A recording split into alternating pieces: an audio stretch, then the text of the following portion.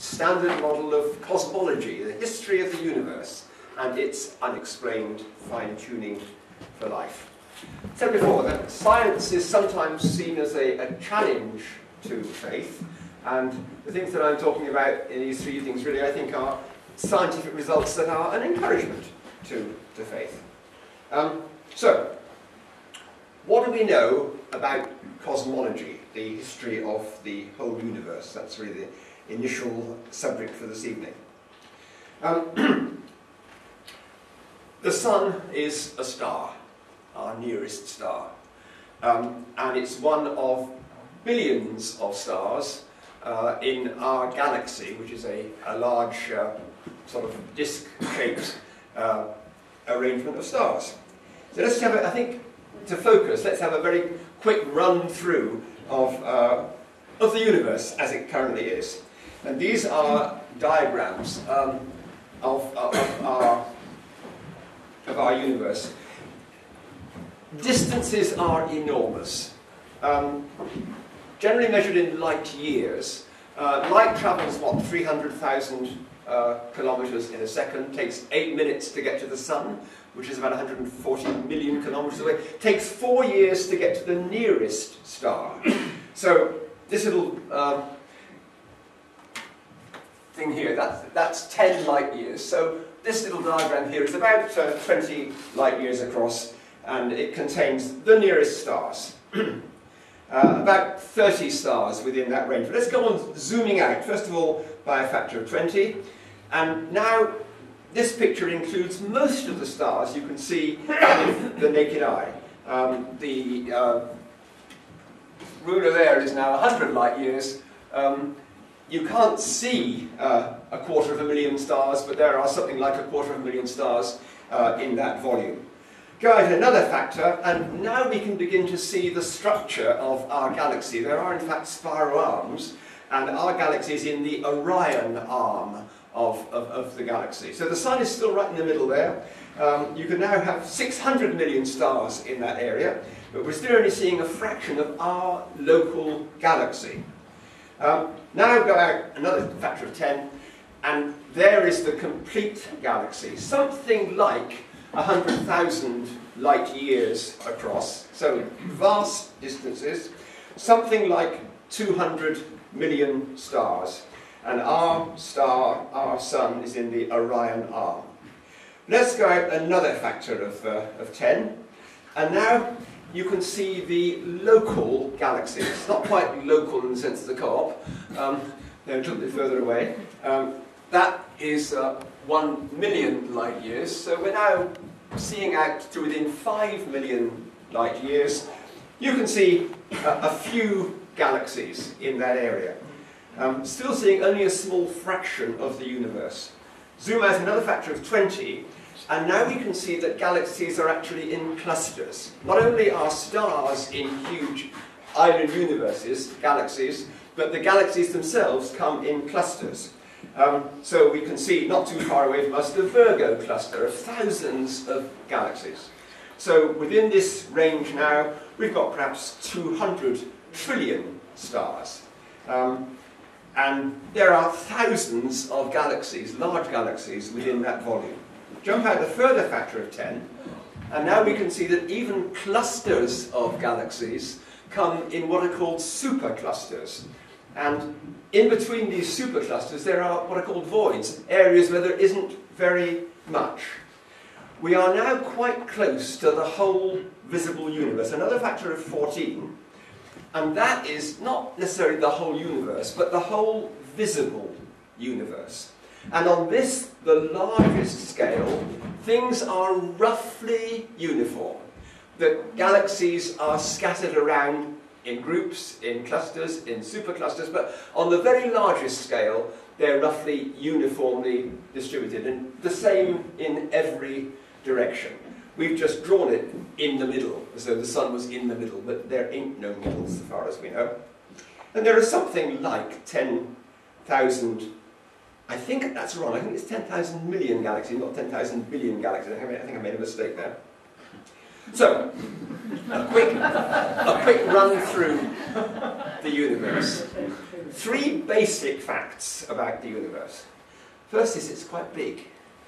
Hard to conceive at all of these distances, but the universe is very large, thousands of millions of light years across, and light travels 300,000 kilometers in 1 second. So it is absolutely vast.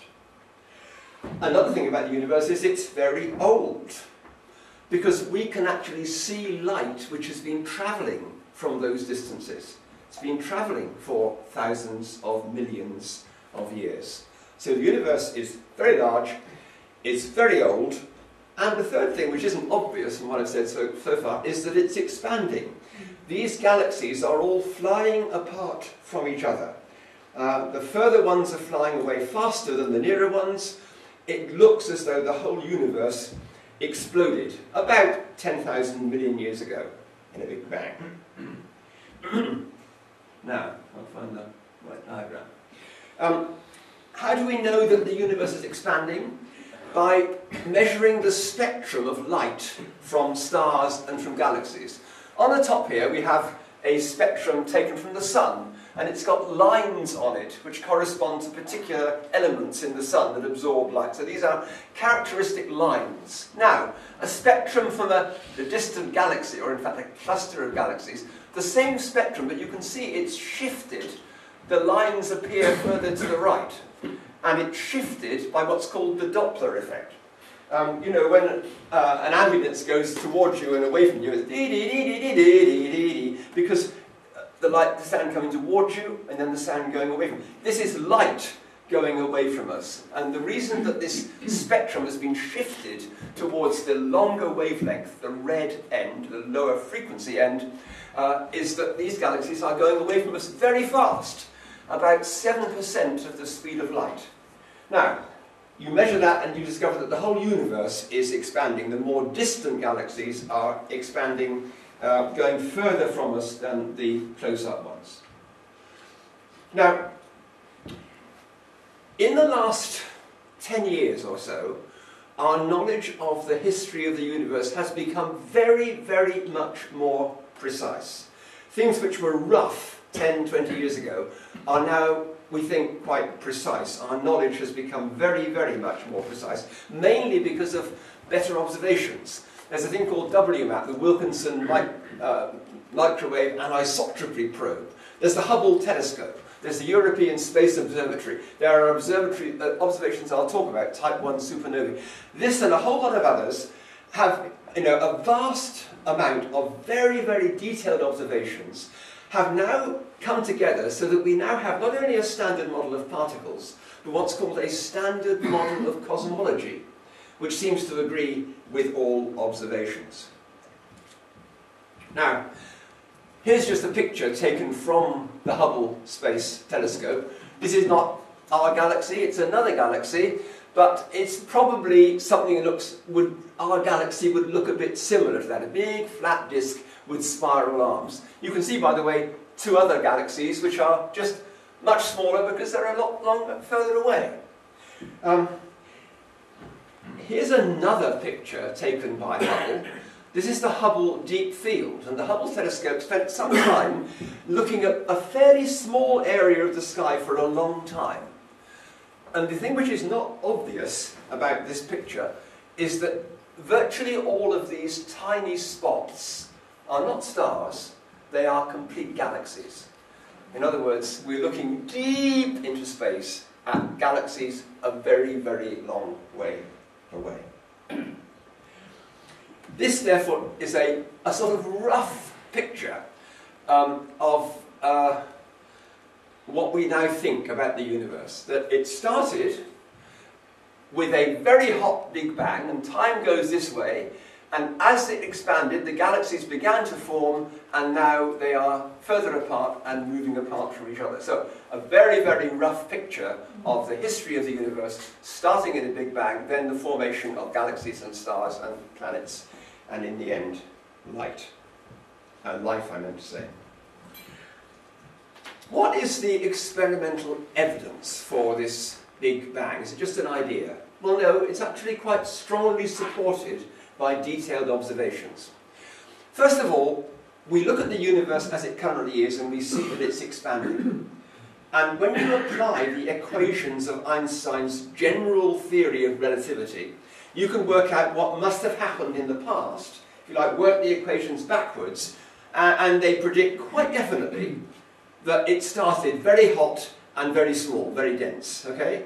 The equations definitely predict that, and Einstein's general theory has been very well confirmed by lots of experiments. So, just the observed expansion, take it backwards, and it must have started with a hot Big Bang.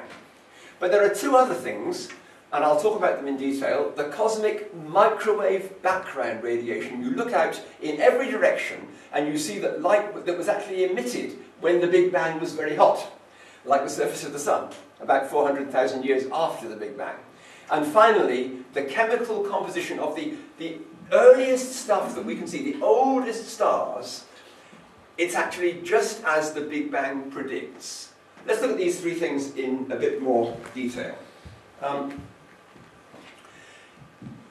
This is a plot, a graph of, if you like, redshift against distance. How fast the galaxies are going as you go further away. The ones at the top are fainter, and they're also got much more redshift. And this is a factor of 100 from there to there, and about 100 from there to there. One of the problems of these experiments is that what you would like to have is a little standard light that you knew how bright it really was, and then how bright it appears will tell you how far away it is. Do you follow me? Problem is that if you just look at galaxies, it's not surprising that some of them are fainter than others. How can you tell which is further away? Well, these type 1 supernovae are a very particular kind of exploding star. A supernova is an exploding star, and for a short time, an hour or so, it can shine brighter than a whole galaxy. There are different kinds of supernovae, and this particular kind, which can be recognized by spectrum, we have good reason to believe that they are all about the same brightness. Do you follow me? So it's a wonderful thing to observe. It's very bright, you can see them a very long way away, and they are all the same actual brightness. So from their apparent brightness, you can work out how far away they really are. And that's where you get this really good straight line. That shows you over a factor of 100 that the universe really is expanding. I'll come back to this because it reveals something else very surprising. The supernovae that are 100 times further away, they are 10,000 times fainter, and they're moving away 100 times faster. Now, the cosmic microwave. Microwaves in a microwave oven, they're like light, only they're much longer wavelength. Okay? And when we look up into the sky in all directions, we find a uniform radiation coming in from everywhere at microwave frequencies, low frequencies. And it seems to correspond to what's called black body or thermal radiation. You can see how closely it corresponds. This green line is a theoretical curve for what's called a black body at 2.7 Kelvin above absolute zero. And these are the actual observations from a satellite. You can see that it's very, very precisely thermal radiation. It's coming from everywhere. And what we now believe is that this is the evidence of the actual remnants of the Big Bang. It started off very hot, and the universe has been expanding ever since, which is why it's now at this wavelength rather than visible light. The third thing is this chemical evidence. When you look at the very earliest stars and see what they're made of, they're nearly all hydrogen, but about a quarter is helium, and about 100% is deuterium, and even less is helium-3, and down here a tiny, tiny fraction of lithium. These numbers are very precisely fitted by what would have happened in a Big Bang, starting with that ratio of ordinary matter. If you start with a particular mixture, you finish up with, according to the theory, these chemical compositions of the earliest stuff. So this is what was happening in the first few minutes of the Big Bang, and we can not only say it agrees precisely with the Big Bang, but we can work out how much matter there was, how dense the matter was, related to light. So lots of, well, these three good pieces of evidence that there's no other theory that predicts, like the Big Bang does, these observations. So, because of these three pieces of evidence, the observed expansion, the cosmic microwave stuff, and the chemical composition, astronomers are now all convinced that the Big Bang really did happen. All the competing theories have been abandoned. Now, I've mentioned Einstein's general theory of relativity, which is really a theory of gravity. And that's what cosmologists use to calculate how the universe would have expanded.